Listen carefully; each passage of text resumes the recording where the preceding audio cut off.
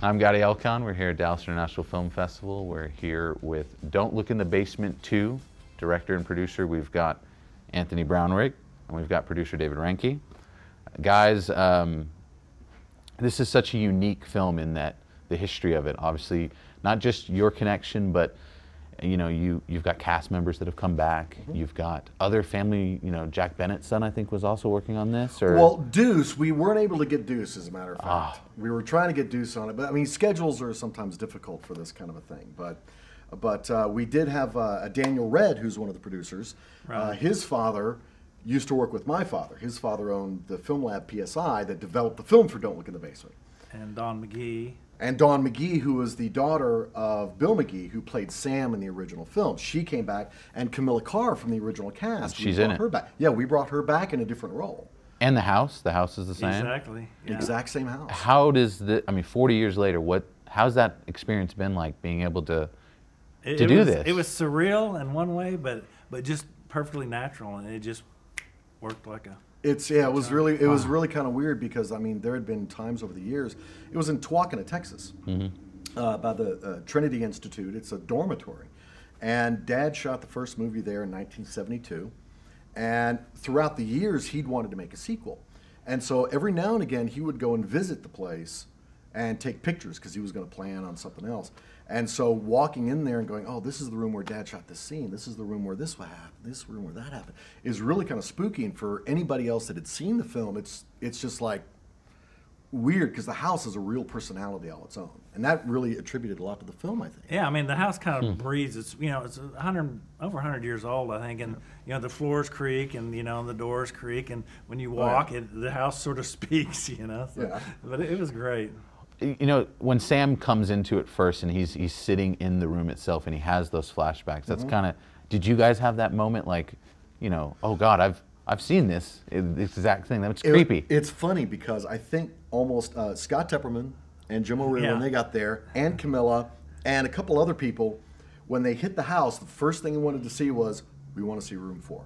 We want to see where it happened. Where was the big ending of the first film? And there's only one room that they shot that in. And so we'd take into the room and everybody would kind of stand around and go, this is where they mutilated her. That's where they did that with the thing on the, you know, so it was crazy. It was really kind of neat experience for everybody involved, I think. Yeah. It was we set up camp and lived there and ate there and slept there. They had a kitchen. I mean, the place is great. Jim Parker owns it, and he was very gracious, and his staff was great with us. And we brought some chefs, and we just lived there and slept there and ate there and, you know, and filmed there, and obviously. So. Well, can y'all talk about that family environment? I mean, we know that Chuck, I mean, he was on Pearl. I mean, this is it's a lot of connective. King's in the movie? King plays we roped King into doing a cameo. Well, we were looking for someone because, you know, when we cast Willie Miner in the role of Sam, we had lost Bill McGee to us a while back. And so we had to do a flashback, and it was like, well, we need to get someone that's in the age of the original Sam from the first film. And we looked all over the place trying to find someone. And eventually it was just like, well, why don't we use King? King would be perfect for that. Okay, yeah. So we brought, and he did a hell of a job. He really did. Yeah, but it was great. I mean, like I said, it was kind of a blending of families. It's just the whole thing has worked. Just, you know, Tony's family and all his contacts, and then a lot of people I'd worked with for the last 20 years, like Chuck Hatcher, who's just one of the most awesome DPs on the planet. Love Chuck.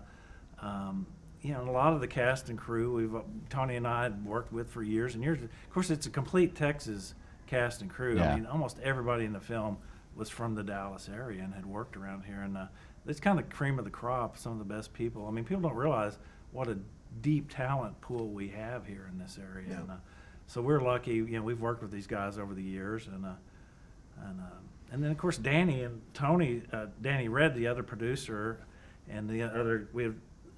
Andrew Sensenegg, Danny Redd, and I were the executive producers, and then, but Danny's dad worked with Tony's dad back in the day, and so there's just a lot of connective tissue all the way through this thing. And yeah, I've never worked on a film where everything kind of fell into place so quickly. I think the entire deal took about 2 hours to do. Yeah. Danny called me up, and he's like, "Hey, I got this guy Tony Brownrigg in my office. We were talking about this." I'm like, "Okay, I'll come down. Yeah. We hashed it out in about an hour and a half or 2 hours. Yeah, it was. I mean, I talked about That doing is it one of for those- years. And Danny and I were just talking in the office one day, and I was talking about another film or something. He goes, "Well, why don't you do that basement film?" And I was like, "Yeah, okay." He says, "Okay, well, let me call somebody." And they got on the phone. You were over there in an hour, and it's like, "Okay, oh yeah." And I know this guy Andrew Sensenik, who I already knew. And it was in Pearl. And I'd wanted to use in something else for a while. We talked about wanting to work on something together for a while. And I said, "Yeah, I know Andrew. I'd love to have Andrew involved." So Andrew got involved. And yeah, everything kind of fell into place like amazingly fast, and Well, everybody. you worked with a Red Victoria with Ariana and let's talk about this cast. I was blown away by Frank. My first ever interview was with Frank and Justin, Ariana's husband, and I always give him a hug whenever I see him. Yeah. There's no way in hell I'm hugging him now after seeing this. Like his character is really well fleshed out and creepy as hell. Like he did an amazing job. Frank Mosley is and Ariane too. Yeah. I mean, Ariane, Andrew, Frank, Megan Emmerich, who's still new on the scene. She co-wrote the script with me, and then the whole rest of the Kim Foster and Jim O'Rear and Scott Tepperman as the as the two, yeah. I mean, the whole cast just kind of fell. Casting was very fast. And Anthony's mom, Lily, is in there, and the very first scene. the very first scene. That's and my she mother. She Oh, kinda, wow, okay. That was one of the first scenes Libby we Hall. shot. That makes sense, yeah. She met my father on the set of The Naked Witch. My mother is a Larry Buchanan film. My mother was the Naked Witch, and my father was the sound man. Wow. So she hadn't acted in years, and she gave it up to raise me. So when we got this, it was like, well, we're shooting this thing, Yeah, Tony's like, "Hey, I'd like to put my mom in this scene." I'm kind of like, "Okay, it's not a big scene, it's okay." And then there's one of the first scenes we shot, and she comes in there, and she just kills it, and everybody standing around is like, "Oh my God, we've really got to raise the bar here." 'Cause she just killed it. She came in and just blew everybody away. She's playing a patient with Alzheimer's and all this and stuff, and it's like, wow. And everybody in the cast and crew kind of got those tingles to go, okay, this movie might actually be something really cool. So it was like, it really grew from there. And I think everybody set the tone. Cast and crew started inputting their own ideas as we were going along, and it was like, well, that's a great idea. Why don't we use that? And so it started growing out of just a little low-budget horror film into something that was a lot more in-depth and more character-driven.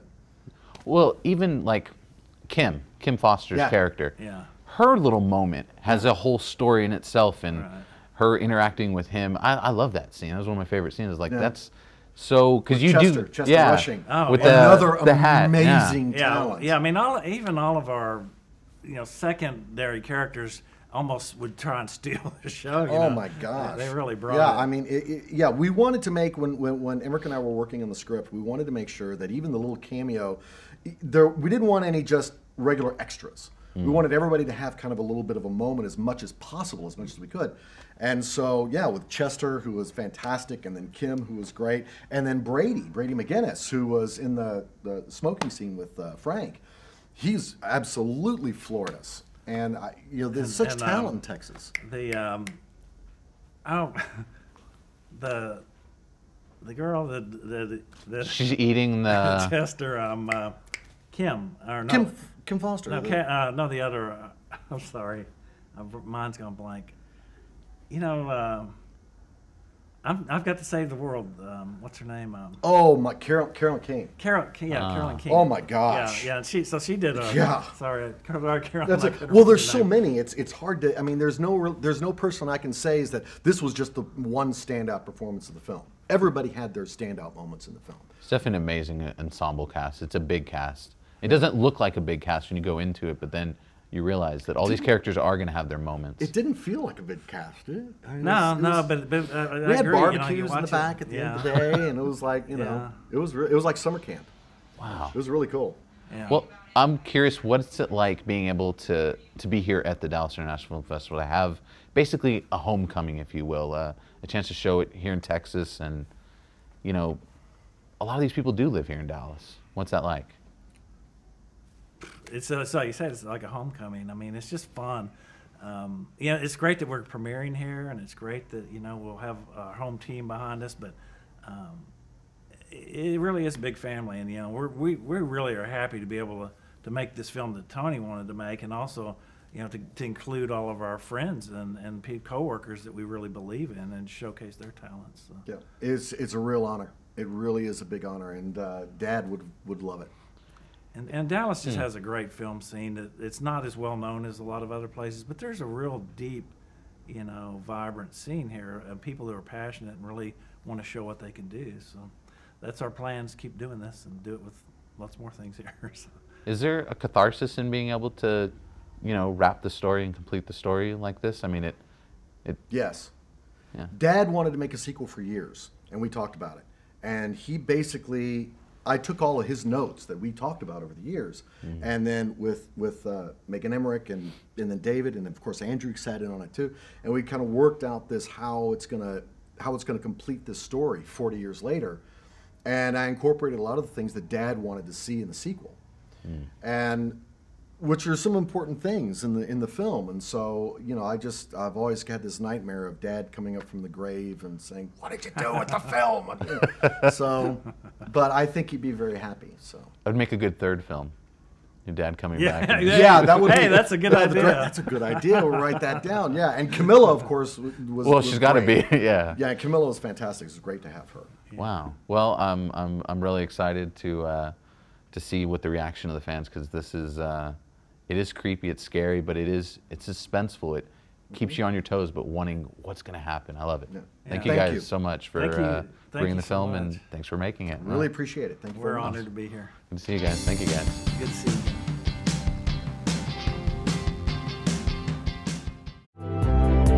The following program is brought to you in part by the film Backdoor Channels, The Price of Peace.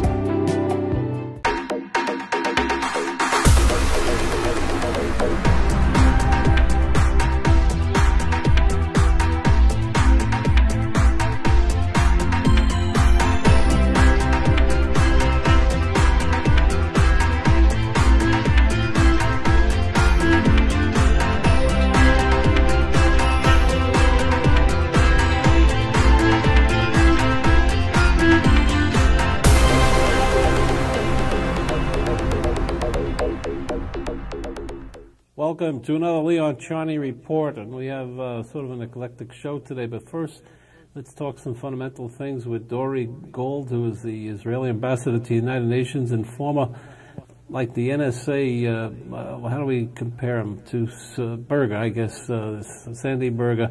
He was the man who was next to Bibi Netanyahu on security matters, his security advisor, and then he was moved to the United Nations, which is a very important post. Welcome, Dore. We've never had you on the show before.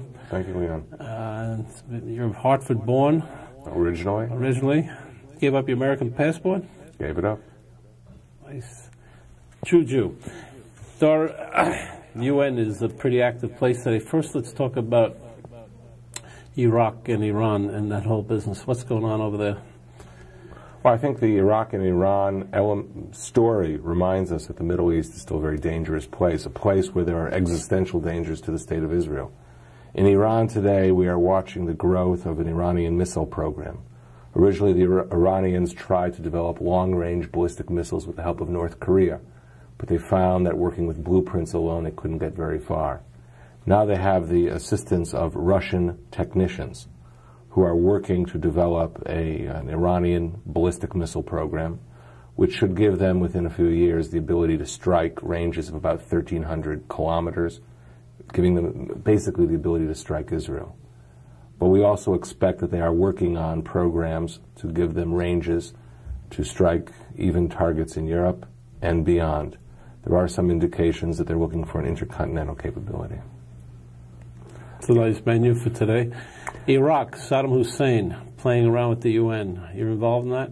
Well, we watch that carefully, although the issue of UNSCOM, the UN Special Commission, is really something the Security Council handles, and we're not part of the Security Council.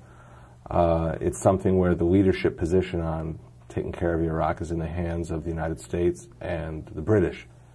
But of course it has direct implications for us. Iraq has been involved in at least 3 wars against Israel with large expeditionary forces that crossed either Jordan or Syria. And Iraq, of course, struck us with ballistic missiles during the Gulf War. So to the extent to which Saddam Hussein can break out of these restrictions and rebuild his mass destruction weapons capability, that's something which touches on the everyday lives of every Israeli. Your gut feeling, what do you think will happen? The United States cannot tolerate this, nor can they move without sanctions, well, not sanctions, they have to bring the whole congregation of UN nations together like they did in the Gulf War. What's your gut feeling? Will they push them around?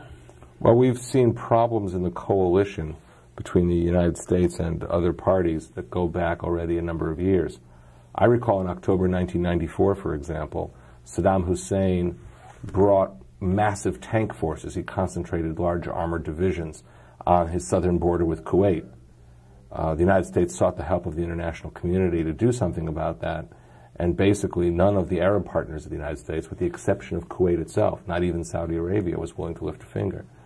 So the coalition has been frayed for a number of years, and we hope, nonetheless, that the major powers of the UN, including France and Russia, will act responsibly and make sure that he complies with Security Council resolutions.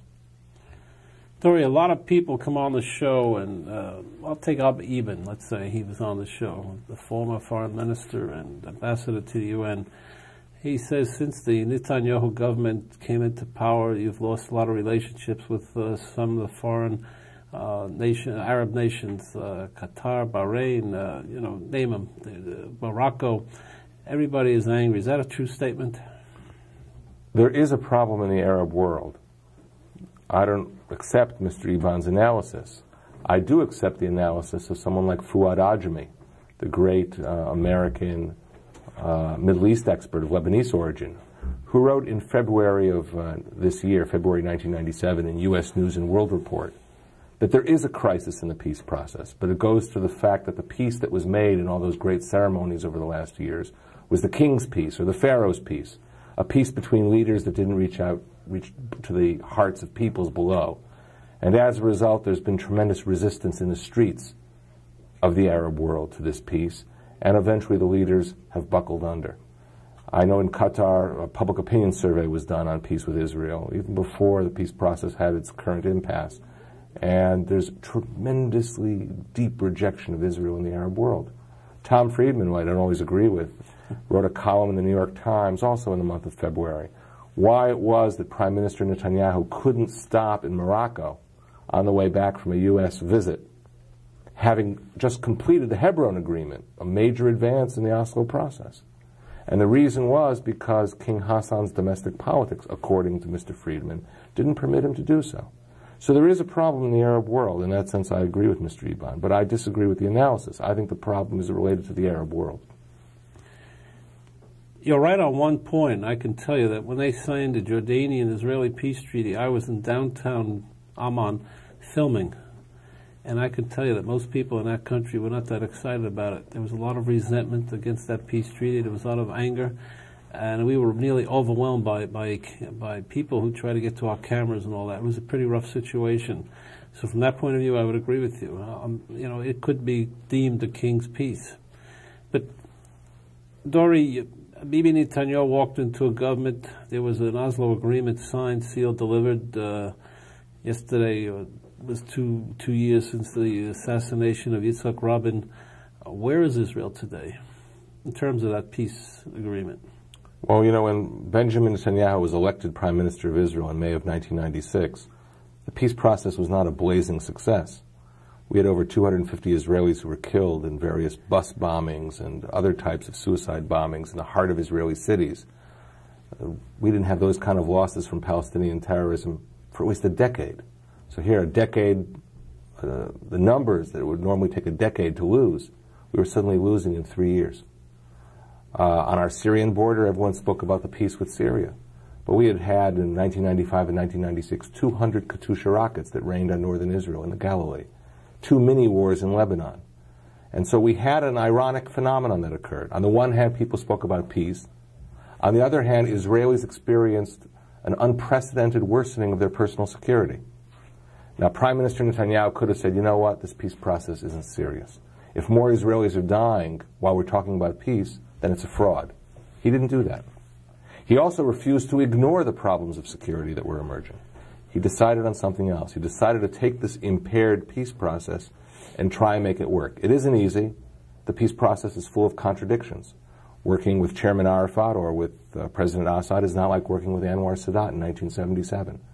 But Prime Minister Netanyahu is determined to try and make this work with all the difficulties that we face.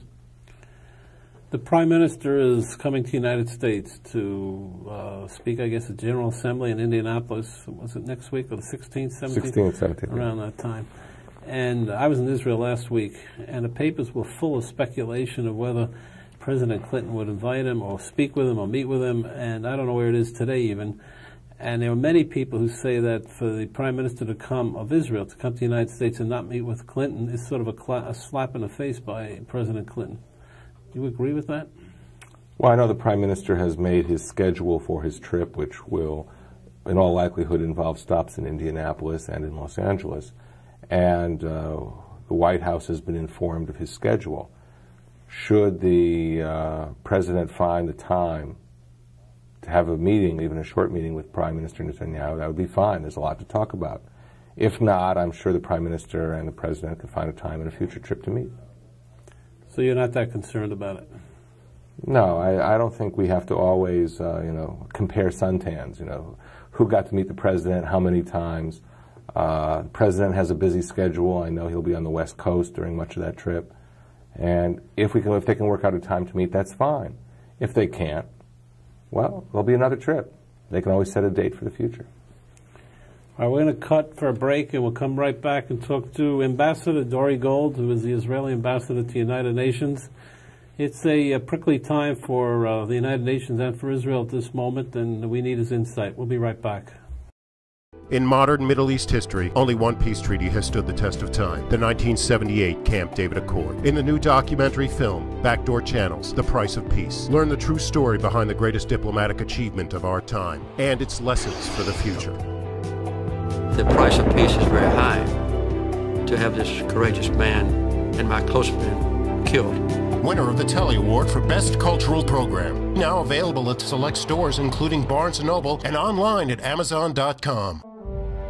Now get the book the hit movie was based on, Leon Charney's Backdoor Channels. Learn about the backdoor channel negotiations that led to the historic 1978 Israeli-Egyptian peace treaty. Become a witness to history and order Backdoor Channels online at Amazon or Barnes & Noble. Also available at all other retailers and booksellers. Or download the audiobook at iTunes or Audible.com. Relive history. Order Backdoor Channels.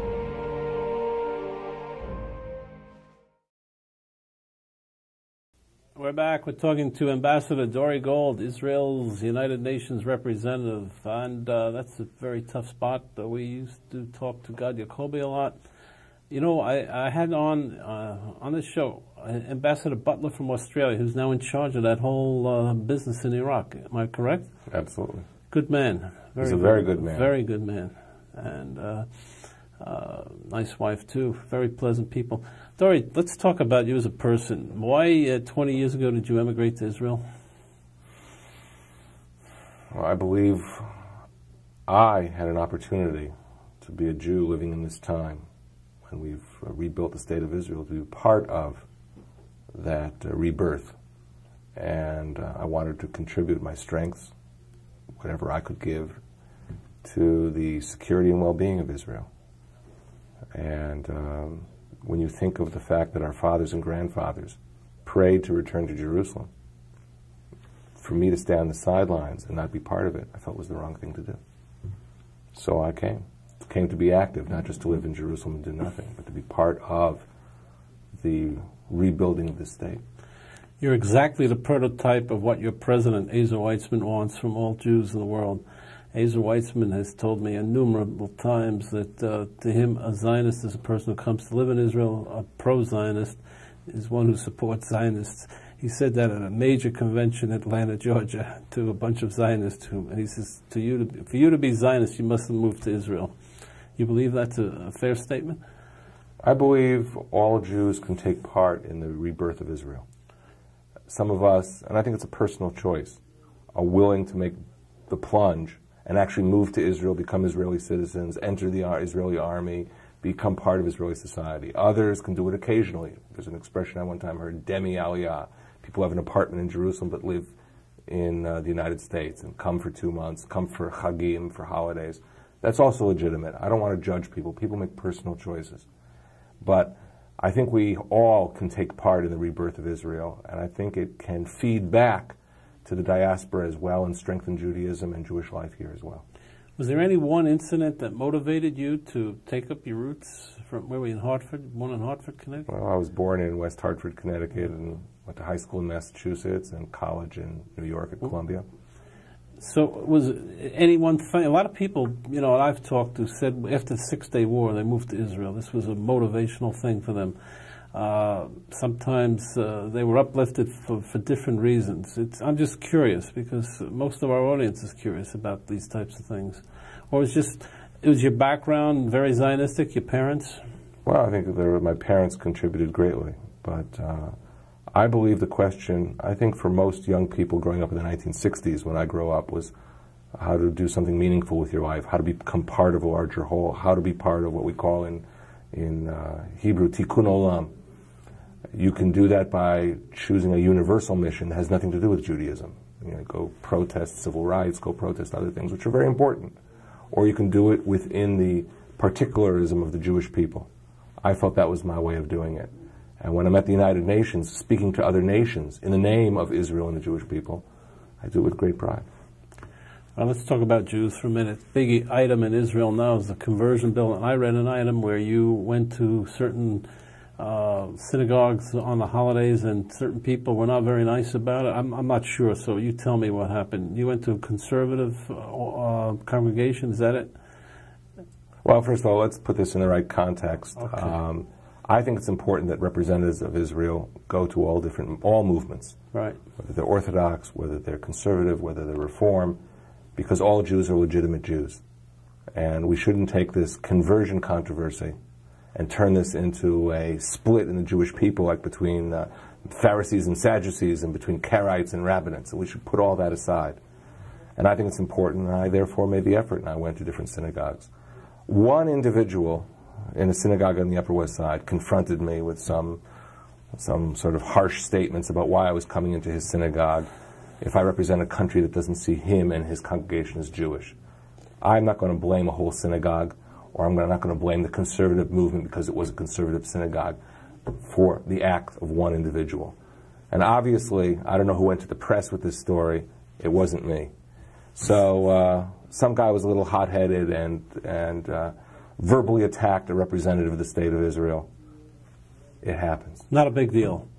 I said to him, and I said to the other people there, it was Simchat Torah, I said, all Jews are welcome in my home. I hope I'm welcome in your home. And I walked into his shul. And it worked out? It worked out, except it was in the press. Nobody knows who leaked it. Well, it's not a big leak. We're not talking about a foreign ministry telegram. No, but it could be sensitive because the issue is very sensitive right now. I saw an item where Ben Elisar, your ambassador in Washington, walked out of the Reform convention. Well, some very bad things were said by a spokesman who I don't think comes from the Reform movement. But go ahead. But do you know of the incident? I read a little bit about it, but I haven't spoken to Ambassador Ben Elisar, so until I speak to him, I'm not going to judge it from the newspaper article. All right, let's go into the conversion bill because it's a big item in the United States, but when I was in Israel, most Israelis were apathetic about it. They were not that concerned, and people don't understand that in this country. It's not that big a deal, even to the secular Jews in Israel. It's not that big a thing. Now, as I understand it, there's a status quo that was initiated by David Ben-Gurion, the first prime minister of Israel, which meant is basically you leave me alone, I leave you alone. We talked to Dr. Borg about it, Yosef Borg, last week in Israel. What happened was the Reform and the conservative Jews went to the Supreme Court to try and make this a law of the land. And am I correct? Or? Well, I think your first part is absolutely correct. There was a status quo going back for all of Israeli history, that the only conversions recognized in Israel were Orthodox conversions. Right. But conversions anywhere else in the world, in Cyprus, the United States, Russia, that were Reform or conservative, if they're done outside of Israel, they would be recognized. Wait a minute. If a person, a lot of people don't know this, I want to be very careful because they don't understand it very well.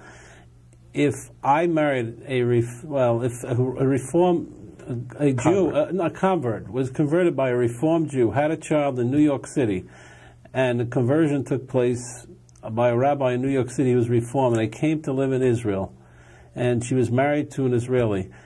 She and the child will be accepted in Israel? All conversions, absolutely, all conversions A lot of people don't know done that. outside the borders of Israel by the Reform and Conservative movement are accepted in Israel today, and it's not even part of this controversy. In fact, I'll tell you a story. When Prime Minister Netanyahu was putting together his coalition agreement with the religious parties, they came to him and said, we not only want to be sure that only Orthodox conversions are recognized in Israel, we want to make sure that only Orthodox conversions are recognized from the whole world, so that, we won't be able to say that a Reform conversion in the U.S. would be recognized. Prime Minister Netanyahu told the Orthodox parties, that I won't do. That is unacceptable. And they had to compromise. They had to pull back. Now, the only reason we're caught into this morass is because there was a court challenge done by certain individuals from the conservative and Reform movements in Israel to our Supreme Court.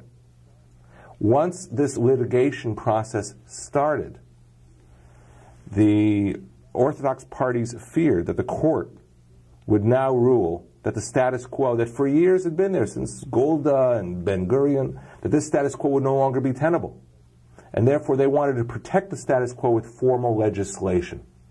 What the Prime Minister has been saying to everybody is, hold on, time out.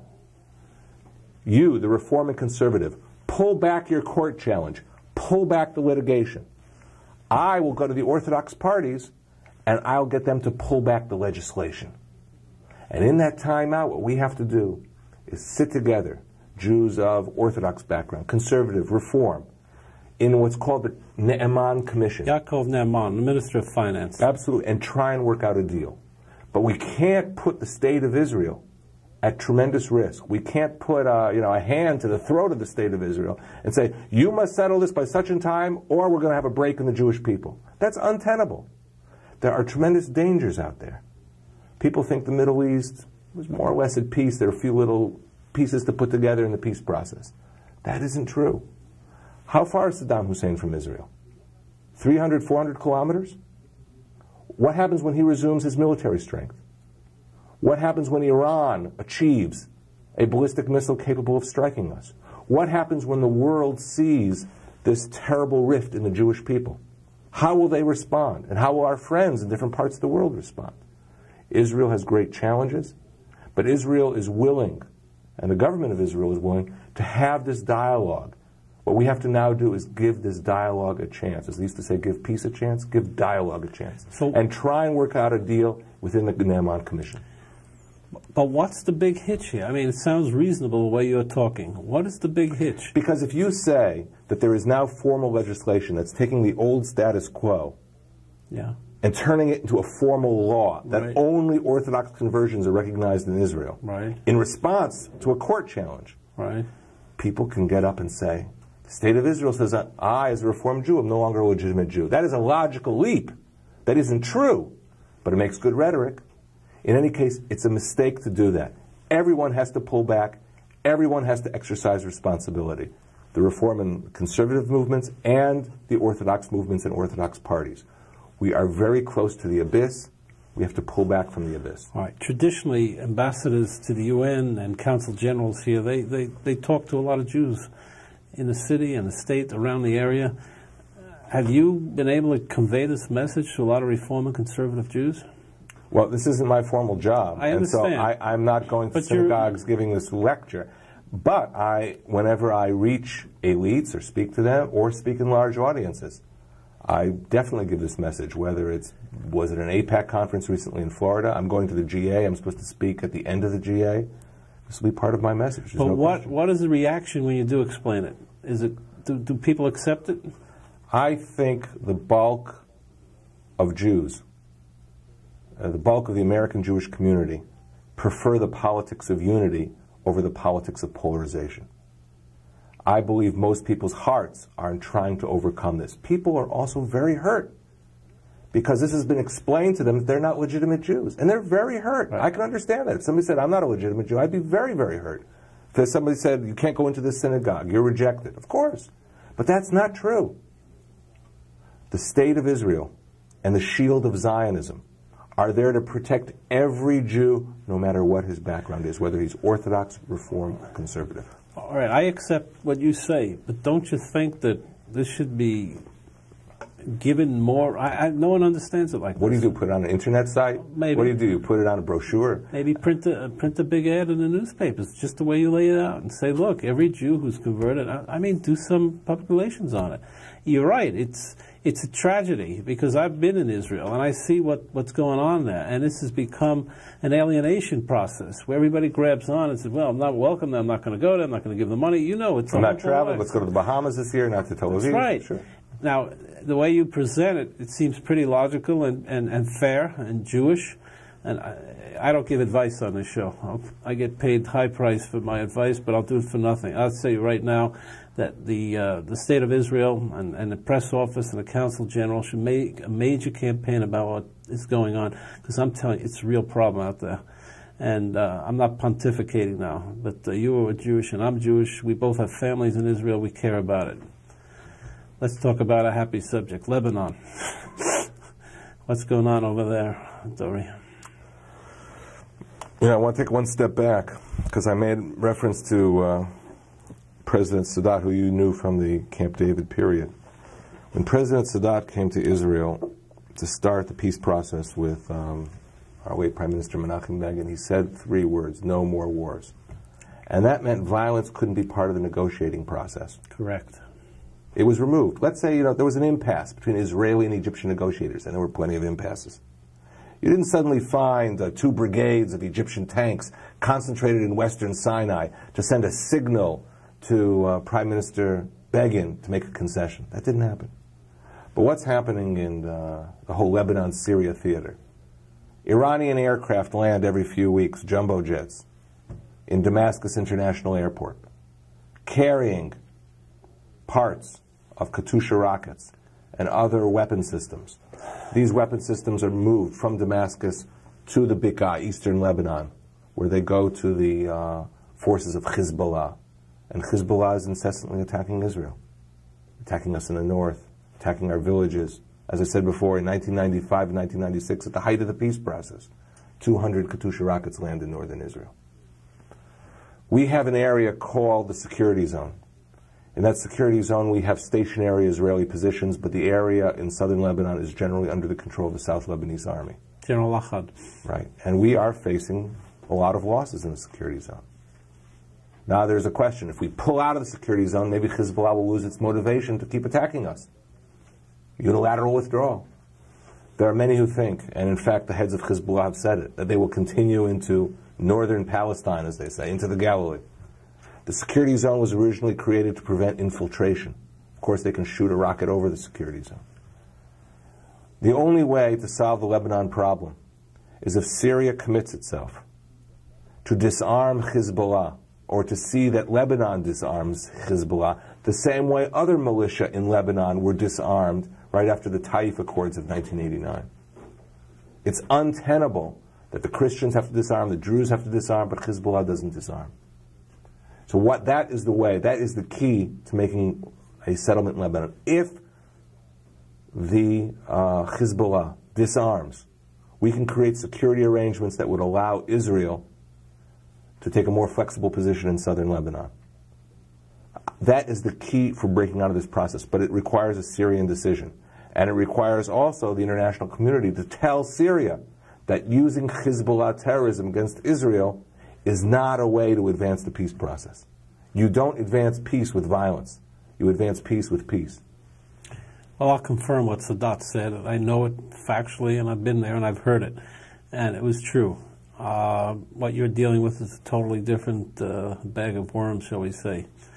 Do you think, by the way, Dore, do you think that the Netanyahu government, especially your prime minister, gets fair press in the United States?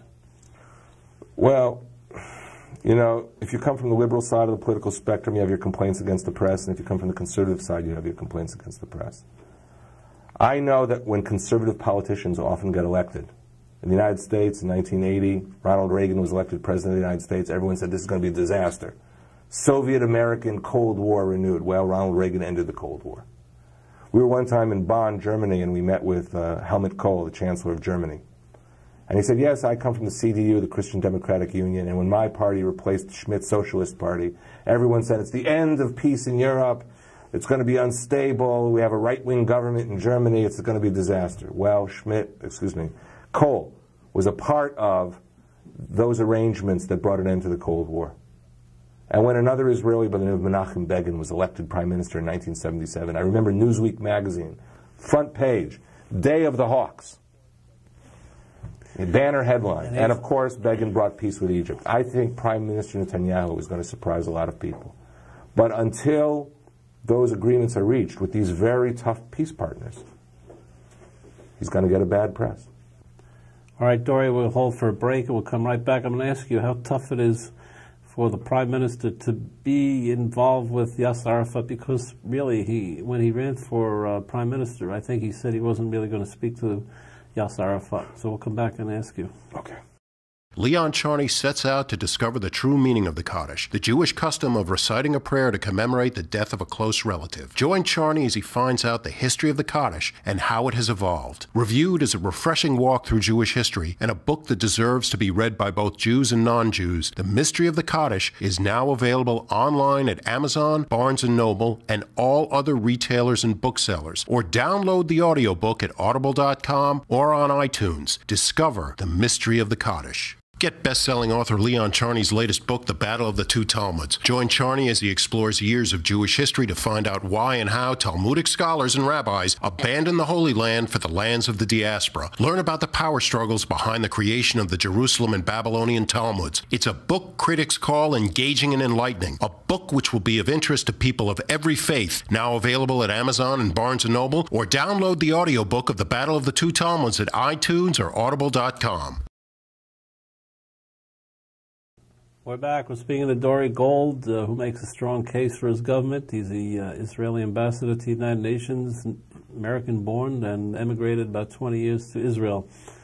Perfect prototype of what we consider a Zionist, or at least Ezer Weitzman does. Dore, your prime minister campaigned on a very strong issue, was that he really didn't want to talk to Yasser Arafat, if I recall. And then this famous handshake at the White House, and the fact that he has to talk to him. What's your take on that? Well, I think this shows how far the Prime Minister has gone. He actually stated prior to the elections that he would meet Mr. Arafat if it was important for Israeli security, not because he relished the idea, not because he was into a love fest with the PLO, but because there was a reality out there that he had to deal with. But he moved from that position to doing the Accord on Hebron, which many people forget, which wasn't done by the previous government. He went on from that to talking about a program for final status called Alon Plus, which sounds very much like a program of territorial compromise. Yigal Allon, the former foreign minister in the Labour Party, who had a plan of how to solve the Palestinian issue. Yes, on the basis of territorial compromise. So he has taken his party and the conservative side of the Israeli political spectrum pretty far from a rejection of Oslo to talking about Alon Plus. And I think this has not at all been appreciated in the United States and elsewhere in the world.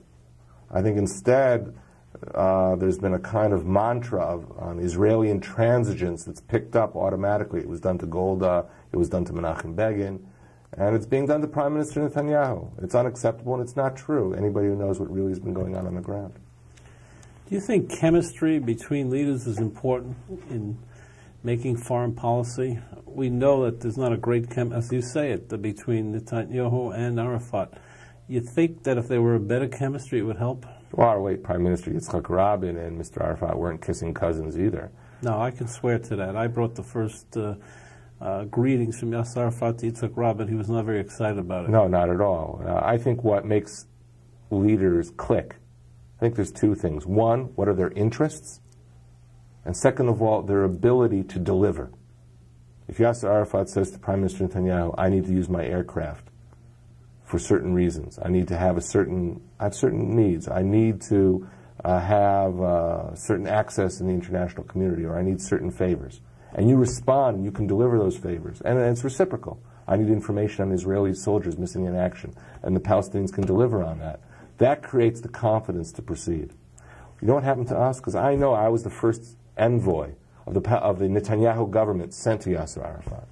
I will never forget March 9th, 1997. There was a meeting between Mr. Arafat and the leaders of Hamas and other Palestinian organizations, opposition organizations. And we know from our intelligence sources that those leaders walked away with a clear impression that they had a green light from Mr. Arafat to resume terrorist attacks against us. So when you talk about chemistry, how do we live with that? How do we cut a deal? How do we work when we know he's been giving clear orders, and our intelligence branch tells us that? So you know what we do? We don't give up on the process, but we ask that world pressure be applied on Mr. Arafat to behave like Anwar Sadat, to reject violence as part of the peace process. Instead, people are talking about putting pressure on Prime Minister Netanyahu. But the pressure has to be placed on Mr. Arafat to prevent the violence, to prevent the bus bombings and the killing of innocent Israelis. If the pressure is put there, we can make the peace process work. If the pressure is put on us, Mr. Arafat will get the wrong idea, and I'm afraid many Israelis will die. So, Dore, can you explain this to me? That how come the Rabins are so close to Arafat today? I saw Yuval Rabin, the late Prime Minister's son, wrote an article yesterday about bringing Arafat close. Did you see that in the New York Times? There was what happened over there? Why is this massive love of Yasser Arafat now by the Rabin family? I don't want to address the Rabin family. I just understand the policies and the viewpoints of our late Prime Minister Yitzhak Rabin. What families decide to do afterward is, of course, a personal matter, and they're their complete right to do so. Okay, the Jordanian relationship after the fiasco, or whatever it was, in Jordan, how's it going? Jordan and Israel are tied with mutual strategic interests that go back many years. You know, making peace with Jordan was like making peace with a strategic ally, not with a former adversary. Jordan is a country surrounded by very large, stronger neighbors. To the north, Syria, which has been, over the years, sponsoring terrorist penetrations of Jordanian territory from Syria in order to cause terrorist acts inside Jordan itself. To the east, Saddam Hussein, who was once a partner of Jordan, but ever since about 1995 became far more hostile to Jordan, and there have been firefights on the Iraqi-Jordanian border. To the south, Saudi Arabia, an old rival of the Hashemite throne, and not willing to really come to terms with Jordan in the proper way that most of us would like in the West. And therefore, Jordan, surrounded by these more difficult and hostile neighbors, has always had a special relationship with Israel. I think that special relationship and those mutual interests will endure despite the mishap that reportedly occurred in Jordan. Now, let me ask you a question. When you were sitting outside the government, were you a professor, Dore? Is that it? Well, I worked in a think tank for 10 years, a strategic studies think tank that had been under the directorship of Major General Aharon Yariv, formerly head of Israeli military intelligence during the Six-Day War. Aharon Yariv, in case you didn't know, was a terrific guy and a great intelligence personality. And he was my teacher. Good teacher. So you're sitting there in this think tank, and you became friendly with Benjamin Netanyahu. The day the Oslo agreements were signed, what was your reaction? I had closely followed the talks with the Palestinians. I'd been an advisor to the Israeli delegation at the Madrid Peace Conference in '91, and to the subsequent talks in Washington. You were in Madrid? I was in Madrid. Me too. Well, the then deputy foreign. Dore. There's only potato chips and Pepsi. The then deputy foreign minister of Israel, Benjamin Netanyahu, took me along with him, and he was a big star at that yes. conference. And I remember reading the Oslo Accords, and I was very dismayed. But I understood the motivation to do Oslo. Israel had been bogged down in the Intifada, had been bogged down in a status quo that was untenable. And our late Prime Minister Yitzhak Rabin had the courage to try and break out of this with something new, thinking that over time, if there were mistakes in the agreement, and he said there were holes in the agreement, we could plug those holes.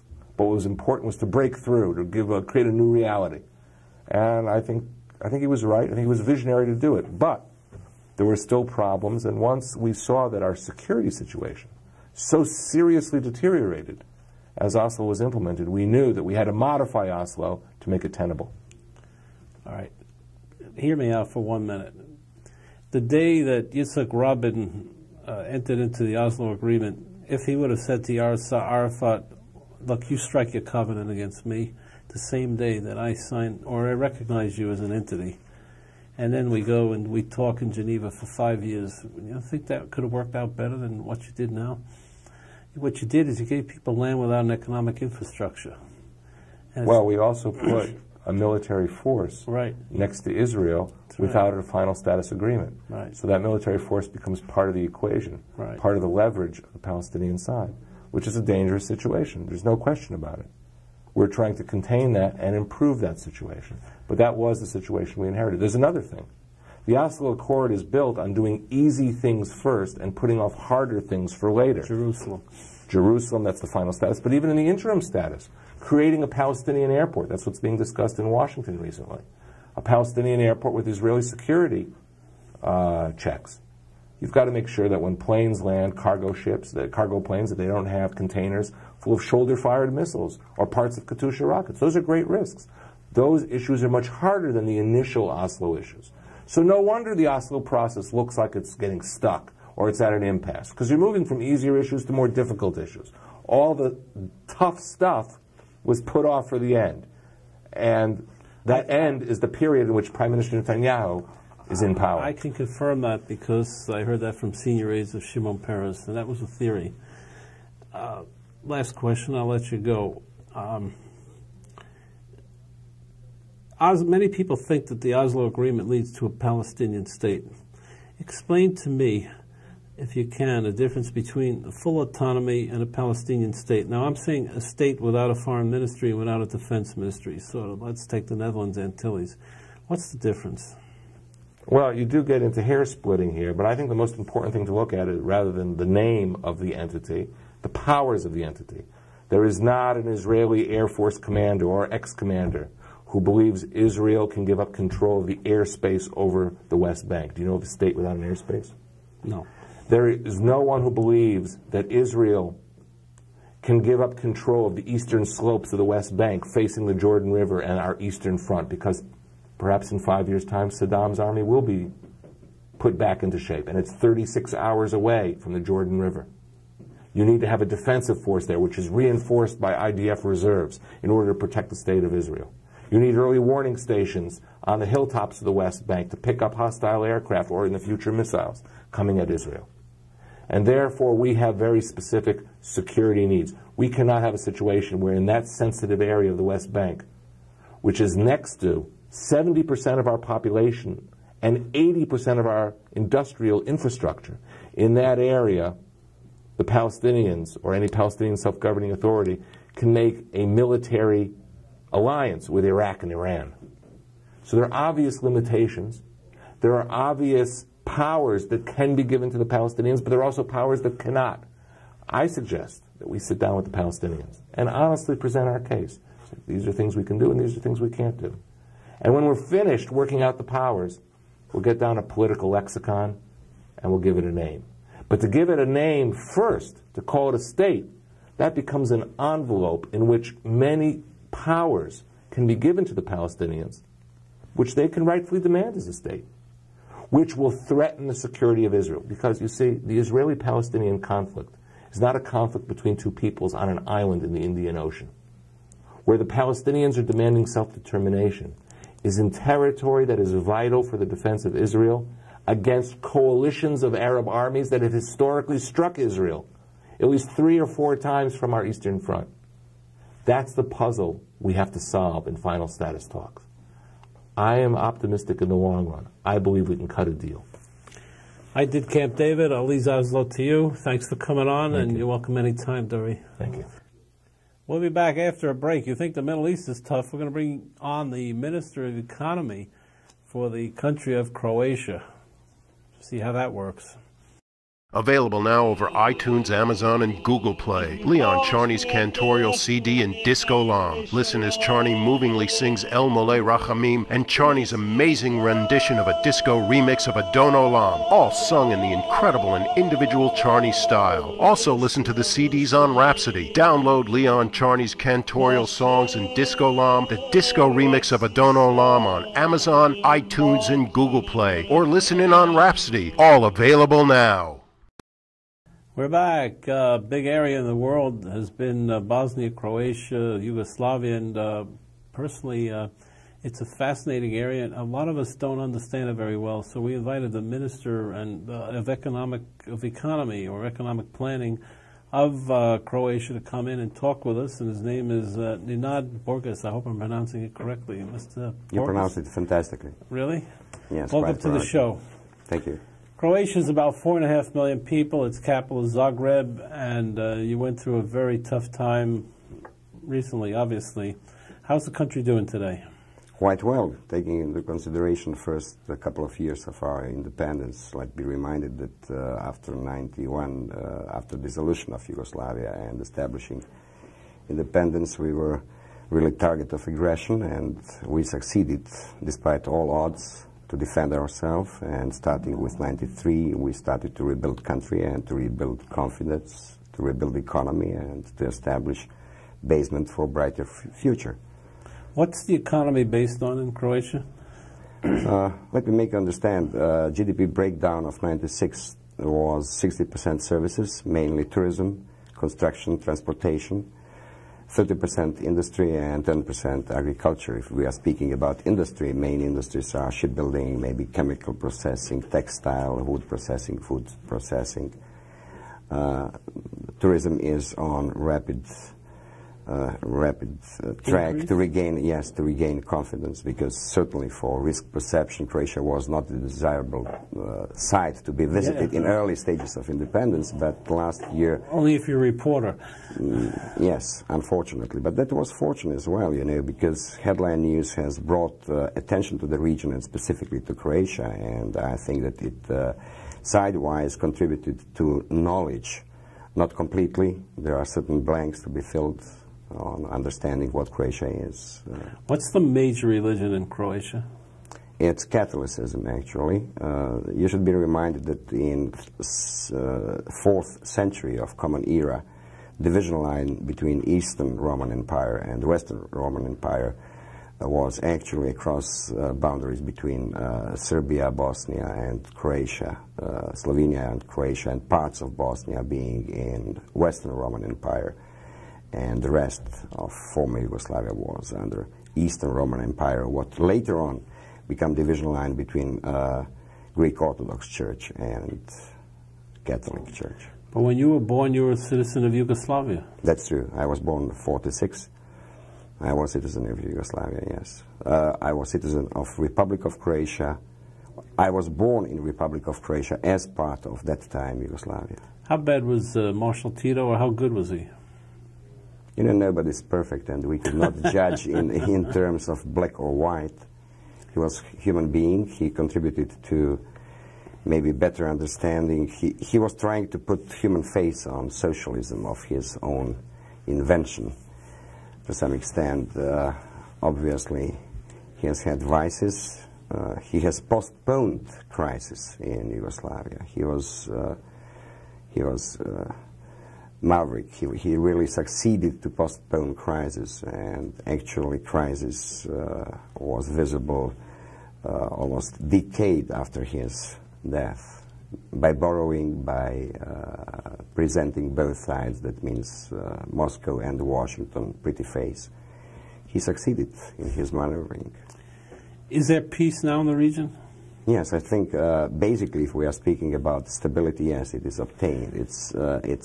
It's not anymore war risk or something like spillover, in fact, but there is a long road, maybe bumpy road towards total stability in neighboring Bosnia, and that's our major concern, because you should understand that the longest frontier we have is actually with Bosnia. Do you have any relationships with Bosnia? Yes, we do. We are signatories of Washington and Dayton agreements, which actually brought peace to the whole region. Holbrooke. Mr. Holbrooke. Yes, Sure, tough negotiator. I have met him, I think, only once. I was not directly involved in those negotiations. I admire his persistence, his specific style in diplomacy, but obviously the you style can use brings... him now. He's a investment banker now, isn't he? Yes, but he is still involved, I think, in the region, actually, over President Tudjman and Izetbegovic meeting in Split last summer. Mr. Holbrook was there, and Gelbart. So, yes, as investment banker, I would be more happy to meet him and discuss possibilities for economists' mutually beneficial projects in Croatia. In a very simplistic way, because a lot of people in the United States don't understand it, what caused that conflict, that terrible conflict between Bosnia and Croatia, etc.? Century-long idea of some circles in Belgrade, some circles in Serbia about establishing Greater Serbia. Unfortunately, of course, I'm not blaming everybody in Serbia or Serbian people, but those ideas being developed somewhere by the late 19th century were very well hidden and alive all along Yugoslavia. Supremacy of Serbian people in police, in army, in politics, in diplomacy. Caused this fracture and caused all other people, including Macedonians, including Croats, including Slovenes, including Muslims, feeling deprived of their rights, and they were just exploiting something what was given by Constitution of 1974, former Yugoslavia, and that is right to opt for a referendum and to opt for independence. After we have done that, firstly Slovenia, then Croatia, unfortunately, Serbian-controlled Yugoslav army attacked. But wasn't it really a conflict between the religious factors there? I don't believe in that. You don't think I so? don't believe in that. Underlying reality is a rational dream about Greater Serbia and about constant supremacy. Of course, you could interpret it in the way you try to, because actually some major players are divided by religions, but I don't think that any religion pray or offer hatred, and that people acted as out of religious differences. How good are your foreign reserves now? Do you have much foreign reserves? Foreign reserves. Actually, I'll remind you that foreign currency reserves were stolen by Belgrade in the very beginning. I know. We were left with zero. And I'm proud to say that by August of this year, Central Bank of Croatia has had over 2.5 billion US dollars hard currency reserves. If I'll add the commercial bank hard currency reserves, it adds up to over 5 billion, what's equaling our outstanding foreign debt. That's pretty good. It is. It's excellent. So it's a good place to invest. I think it is, because Croatia is on fast track, regaining position we have had prior to whole crisis broke out. Last year we have had somewhere below 5% real GDP growth rate. This year we expect in years to come over 7%. We have macroeconomic stability, low inflation for 3 consecutive years, the lowest inflation of all transitional economies of Central Europe. Low budget deficit. Last year it was below 1%, this year 2%. We have foreign debt to GDP servicing ratio of around 25%, what's again the lowest ratio of that kind in Central Europe. Pretty stable, very stable. Yes, it is. I think that we achieved... Are you looking for American investment? Yes, we are. We are looking for continuing good relations, because actually, some American companies are already exposed, investing in Croatia. For example, Bankers Trust has invested in Croatia quite impressively over the last couple of years. Some of major investment bankers and houses were... I'll tell you what Americans look for. A good judicial system. It's in place. And a good banking system. It's close to be finalized. Out of 62 banks in Croatia, 55 are privatized, out of which 7 are branches or subsidiaries of major European banks. Unfortunately, not American banks yet. They'll come in, don't worry. American banks like to run around a little bit. Citibank will be in there. Like cavalry at the end. Citibank will be in there before you know it. And the third thing they look for is a stable political situation. It is stable. It is stable.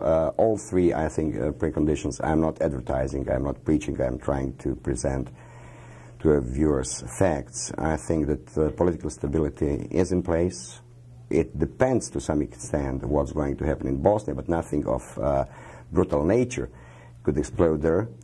To make it maybe like anecdote, in standard tango you need 2, in Bosnia you need 3, because you have federation on one hand and you have Serbian entity. But I think that confidence building measures are bearing fruit, and it's visible that you have a parliamentary government. Yes, and we have 3 branches, judiciary, so you follow the executive. American example? To some extent. You have a president? Yes, we do have, but that's not the kind of presidential system you have. We have as well prime minister. It's closer to, let's call it French model. Right. And the prime minister is part of the legislative process, and he can be brought down, the government vote of no confidence? Yes, quite certainly. Quite certainly. And you're part of the government, obviously. Yes, I am. I'm appointed. No, I'm appointed. Basically, prime minister is mandatory, and he suggests to president members of his cabinet. You don't have to be a member of the parliament? No, not really. And how many members in your parliament? We have 2 counties. We have two parts. We have, let's call it, House of Counties, which has approximately 100 representatives, and we have so-called House of Representatives with 130 and 4 representatives. And can you bring a vote of no confidence against the Prime Minister, and they change him? Yes, and cabinet. Yes, it's quite possible, although it hasn't happened yet. And your president is he command the armies? Is he the commander-in-chief, like in the United States? Yes, but it's filtered down through chief of staff and to minister of defense as well. But it is close to the system you have in the United States. The United States is helping you, the government, our government. Do they help you at all economically? Do they try and build it up?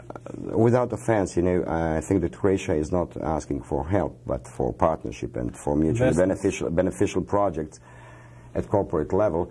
But I have to commend the U.S. government. Yes, we were helped in different facets in bringing or speeding up the democratic changes in society and system we have inherited from former communist or socialist system. So you're a democratic country right now. We wish to believe that we are on good path to develop full-fledged Tell me democracy. personally for you, you were born in a communist country. Yes. When did you get your democracy? How old were you? Personally? Yeah. Family-wise, from the very beginning of my remembrance. Really? Within family. Outside, being kid of 10 or 14, you do not recognize what the differences are between genuine democracy and system you were living in. You wish or tend to believe that that's the best world you are living in your adolescence. You're absolutely right. A lot of Americans don't understand that. When I was in Russia in the 70s, and the people that I met there, they felt comfortable because the communism was taking care of their apartments, their homes, the whole way it went. They didn't know anything different. You know what changed everything? The satellite. Communication, global village. Global village. I do agree with you. When you see that somebody is living better or could have better chances for education, for standard, for whatever. The KGB, who was around me all the time, asked me for 2 things. Levi's jeans and Frank Sinatra records and Elvis Presley records also. So I knew that the place was going to collapse. But I have, again, maybe with due apology, to jump in and to say that even within Yugoslavia, this northern republic, Slovenia, Croatia, not only maybe, but we were closer to West European countries. We were not as closed as the rest of communist world. We have had our passports, we have traveled abroad. First time I traveled abroad, I was maybe 13 or 14. What did your father do? My father was pharmacist. You're a gentleman and a scholar, and we hope your country really does well. It's a pleasure to have you on. Is this your first time in New York? You've been here many times. No, I've been a couple of times in Big Apple, and I enjoy it every time I visit it again, although it's only hit-and-run visit.